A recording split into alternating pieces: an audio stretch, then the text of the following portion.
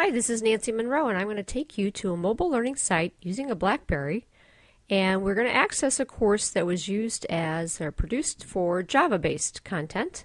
And what Java does is it actually downloads it directly to my Blackberry so that I can access it at any time. I don't have to be accessed or on a self-service to download that content. So my company Knowledge Shift produced all of this content using Hot Lava's authoring software. So I'm going to scroll to the course that was produced as a Java course, and when I do that, this is a course that was designed as a post-class survey for a program that was viewed earlier as a video in a classroom setting. And so I'm searching for the Java file, and in here it says click here to download this file. And so now it's going to actually download, so here it is, Dog's World Field Survey. And so when I click download, it's going to say, okay, let's go out and get that file off the WAP server. And the nice thing about this is that Hot Lava allows you to create a lot of different types of content, and Java is a really great format for folks that want to produce content that's accessible anywhere.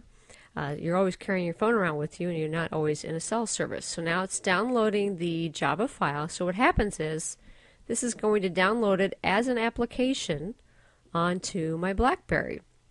And as you'll see here, after it's done downloading, then I will actually jump out of Hot Lava's web-based MDTS system, and I'm going to access the course directly from this desktop of my Blackberry, so to speak.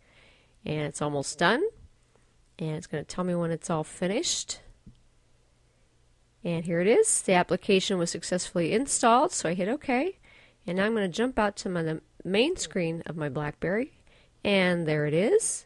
I'm going to launch the course, and here it is. So I have the same navigation tools I would have in the other courses designed using Hot Lava software, and there's an image clip from the video as a visual cue to remind people what was going on in the video at this time.